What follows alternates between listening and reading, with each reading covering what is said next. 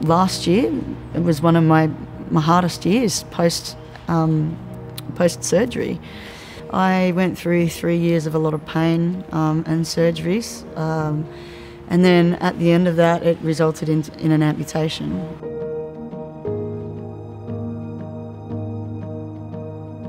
Pain stuffs with your head and you know, and not just your head but your body, and if you're not feeling good within your body, then your head sort of follows that, and you can distance yourself from a lot of things. And I've hit rock bottom a couple of times, and luckily for me I had some really good mates that were there for me and you know, got in the hole with me and helped me climb out. So if I can pass on that favour to anybody else, then you know, I'm really happy to do so.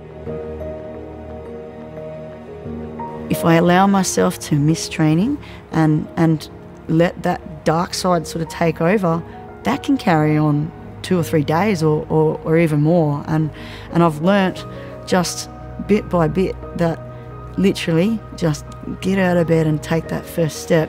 You know, the first step rolls into the second step and you win. And you know, sometimes it's really hard. The alarm clock goes off and you're like, oh, I don't want to train today. Everything hurts or whatever. But if I can just start training, by the time I'm finished, whatever was bothering me is gone. Find something that makes you tick.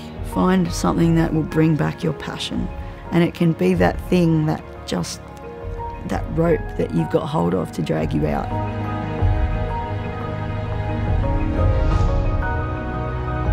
Service personnel are widely known for their really tight-knit friendships and mateships, and you know, when you're serving, everyone's got your back and you feel quite secure in that you've got that bit of a safety net.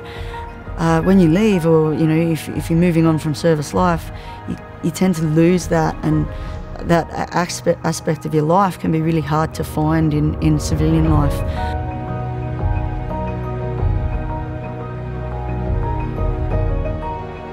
You need to start by listening to people around you. Listen to your family, your partners, your kids. If they're the first ones that will start picking up on things, and they'll tell you, or they'll ask you. At the moment people are asking you if you're okay, should be the moment you should be asking yourself. Every single one of us has somebody that cares. There's no reason to give up.